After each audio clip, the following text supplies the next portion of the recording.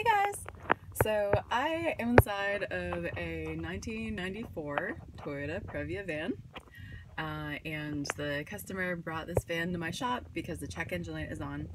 And here in Portland, you cannot have the check engine light on if you want to pass DEQ or emissions and get new tags and stuff. So I'm going to scan for codes and see what's wrong.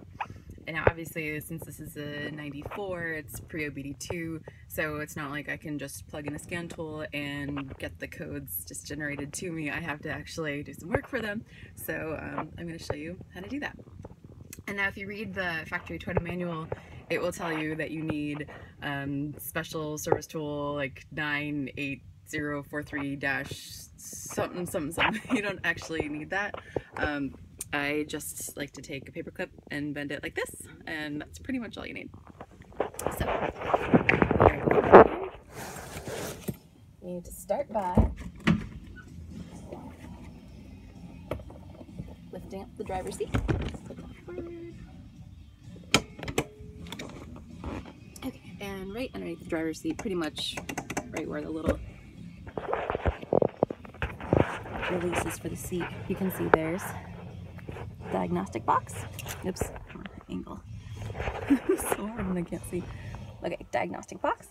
And if you open up the diagnostic box, pretty much right next, or on the back of the cover, you can see that each single one of these pins has a little name, a little abbreviation for what it stands for.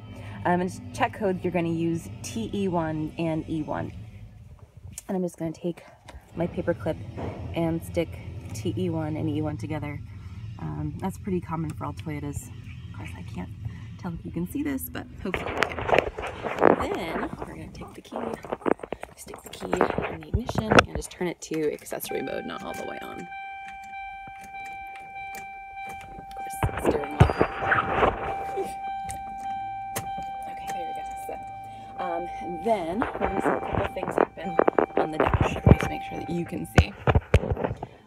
Okay, so first things first, our overdrive light is flashing. Basically means there's no code stored in the transmission computer. And you can see that the oil level light is flashing, but see how it's just flashing once and then it's stopping for about 5 seconds and then flashing again. That means that there's no problems with that system. But what is happening is that the check engine light itself is flashing. So what we're gonna do is we're gonna count the number of flashes, kind of like Morse code.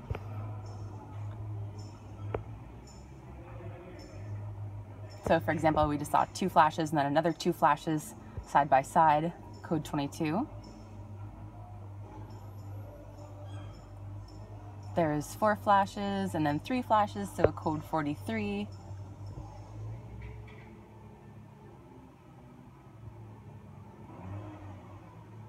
Seven and 1. And there's a big pause, so it looks like we just have 3 codes, a 22, a 43, and a 71. And I'm going to look and see what